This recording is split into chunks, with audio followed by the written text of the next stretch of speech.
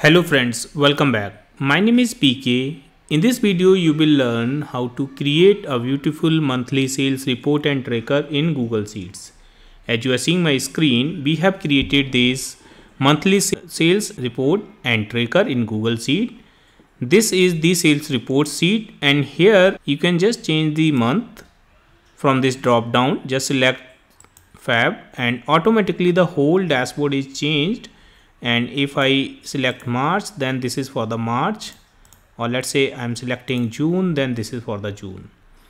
We are showing here total sales. This is the sum of sale for the June month. The highest sale for this month is this one, and this is for the product B.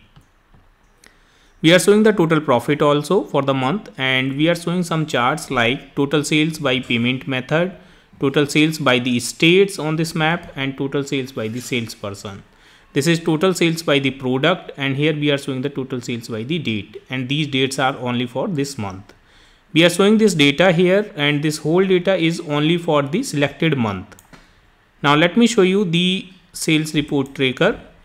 Here in the tracker you can enter the data. We have the date, then the product, sales quantity, sales price, total sales, state. Then here we have the salesperson name, and this is the payment method, and this is profit. Okay, now I will show you how you can create this sales report and tracker in Google Sheet. So let's start without delay. First we will take this sheet and we will copy this data only, and let's go to the file and new and spreadsheet. We can paste our data from here, shift Ctrl B, and we will quickly format this data. So data is already selected. Let's go to the border and take light color, let's say this one, and all borders, align this center and middle from here, and take the size around 8. Select the headers only and take the font color, let's say this color, and make this white and bold. Take size 9. Alright, we can adjust this slightly. Now let's go to the view and show, uncheck the grid lines from here. You can put some title also, so select the first row and use merge cells, and here also you can use some dark color. Let's say I'm taking this one, and font I'm taking white, and make this white and make this bold, and take the Arial rounded, and size I'm taking around 20, and I'm putting here sales tracker. Align this center. Okay, so here, and align this middle also. Here you can enter your data. Now for the first column we will make the date column. So what we can do, we can just select this column and just right click and go to the drop down and just make it is valid date. Now if you double click, then the calendar will appear so that you can select the date.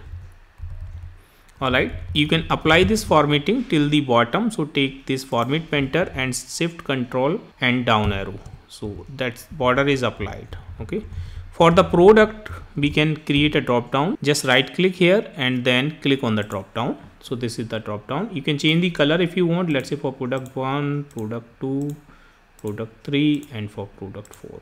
Okay, the same colors will appear here. Similarly we can create the drop down for the payment method also. Just select this, right click, drop down, and here also you can change the color, let's say for cash, for credit card, and for online payment. Okay, the colors are applied, and you can add new entry using the drop down. So you can easily add the data here, or you can copy the data other Excel sheet or other Google sheet. This is the report tracker. Now we will add a new sheet that will be dashboard or sales report. This can be sales tracker. Okay, or this can be sales report.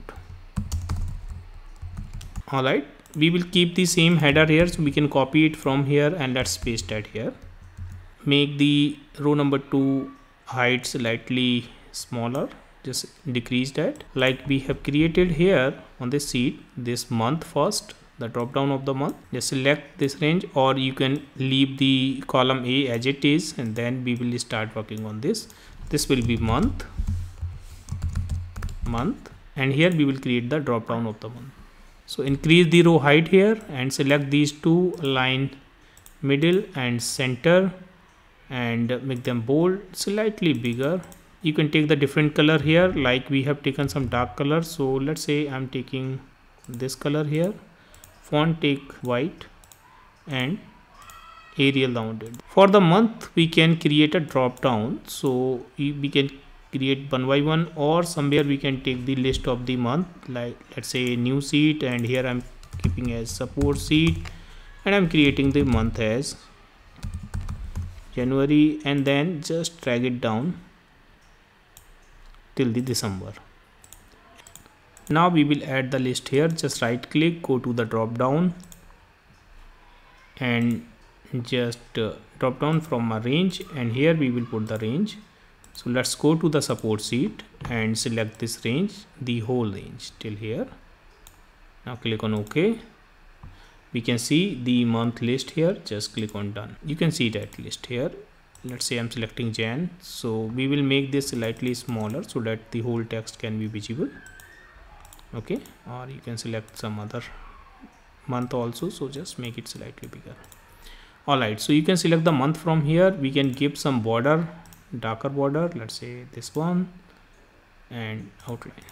Alright, let's go to the view. So uncheck the grid lines from here. This is the month selection. Now we will create the total sales like this. So let's take here total sales, just merge this and type here in capital total sales, and let's take the font this one and align this center and middle, make it bold and slightly bigger, and the font color we will take, let's say this color.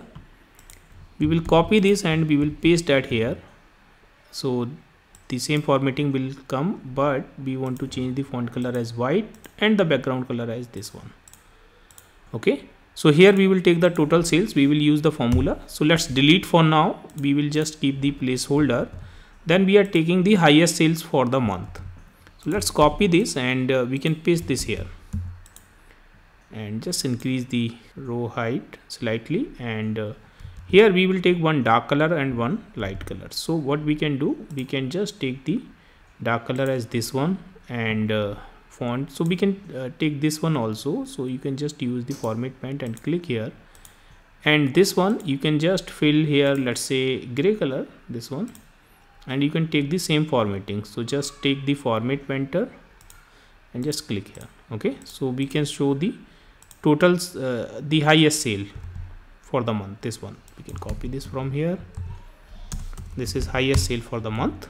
Okay, we will show you how you can get the highest sale and the product name. Then we will show the total profit. So we can paste that here. This will be total profit. Let's take the same row height. Alright, once this is done, then we will create this, the same headers which is available in the tracker. We can take this from here also, this one. So let's copy this whole, let's say copy this, and we can paste them here like this. We don't need this drop down, so we can copy and paste this cell here and this cell here also. We are just taking the formatting, so we don't need any value here. Okay, we can take the same formatting, format painter, and just takes to some other rows also like this. Okay, now let's increase this and use merge cells, and we will increase the column width now. Alright, now here we will use the filter function. So just use the filter function here from the sales tracker, and we will select this range from the data and till the end, comma. In the criteria we will use the text function, text, and we will select the date column here, the first column in the tracker,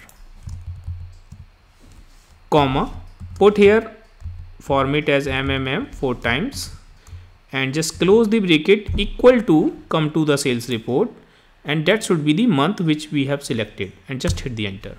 So we are getting the whole date for that month. If I change this, let's say January, then you can see I'm getting whole data for January month only. Alright, If you want to sort this data properly, then you can use the sort also here. Sort this data, and we want to sort this data by first column, which is date, and it is saying is ascending. You can put there true and just enter. So we can see this data is sorted properly, right? Now total sales, we can use the simple sum, and this is the total sales column till the end, and just hit the enter. This is the total sale. You can take this formatting from here, let's say this one. If you don't want to show the decimal, you can just remove the decimal places from here. The highest sale, we can use the max function, and from the sale we can take the highest sale.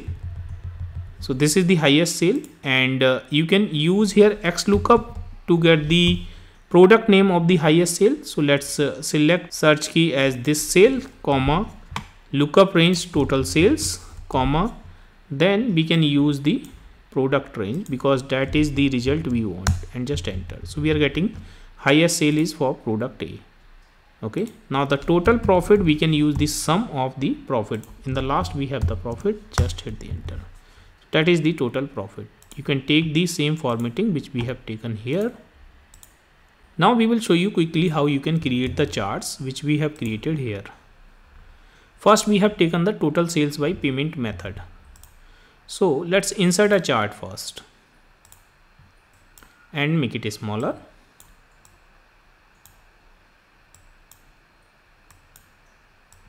Like this, just double click and select the chart here, this pie chart, and select the range. We have taken the total sales by payment method. So let's take here payment method first. So the payment method is here. So select this range till the end, add another range, and we will take the total sales this time, and the total sales is this. Just click on OK. Click on aggregate and use row number 14 as header, these two. Let's see the chart now. This chart is looking like this. This pie chart is ready. Now just double click to quickly format this and go to the customize, and here we will go to the chart style first. Let's make it 3D, and the border outline, let's say I'm taking this color. Then pie chart, here we will show the value of the date, and the label size, let's take 10. If you want to take the text as white, you can take that.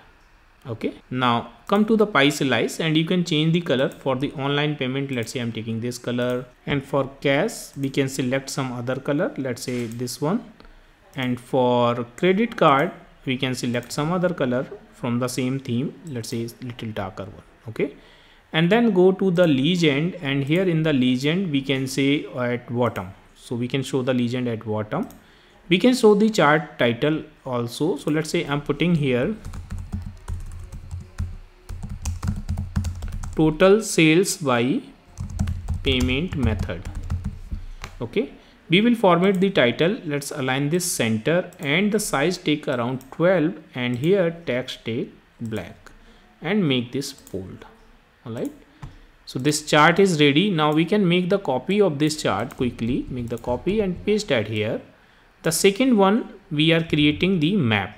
So let's double click here and just change it to the map, this map, and here we will change the range also, because total sales by the states this time. So the total sales is the column F, which will remain same. In place of I, we will take the column G. So here we can change it G, and here also, and just click on OK. So you can see this map is appearing, and we can go to the customize geo, and we can take, this is the USA map, so we can take United States. Let's come to the setup, and here we will show the color as total sales. In the region, let's take state. So we can see this map is ready. Just make it slightly smaller. Okay, now we can make the copy of this chart, and we can paste this here. The third chart which we are creating, that is total sales by salesperson, which we will make slightly bigger because we have lot of salesperson there. So just double click, and we will go to the select data range. Salesperson is on column H. We can change it from here also. In place of I, just take here H, and here also, and just enter.